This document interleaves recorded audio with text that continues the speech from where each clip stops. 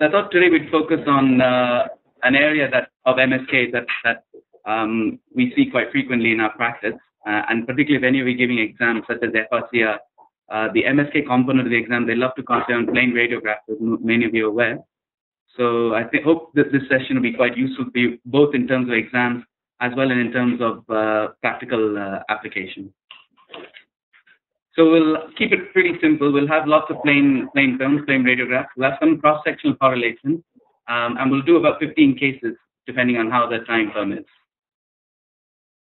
Okay, so first radiograph. I'll give you a moment to have a look at it. You've got your frontal and oblique views of one of the hands, and I'm sure that most of you are aware that there is a fracture at the base of the thumb. Now, it looks quite innocuous. It's an oblique intra-articular fracture affecting the base of the thumb, and as many of you are aware, this is just another example of the same type of fracture. And as many of you are aware, this is the Bennett fracture.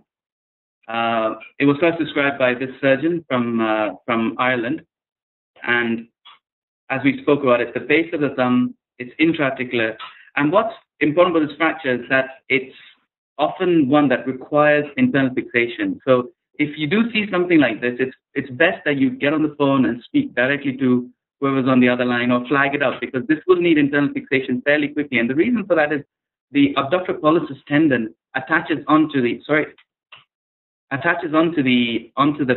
side of the thumb and has a tendency to pull the fracture fragment away from the rest of the carpals.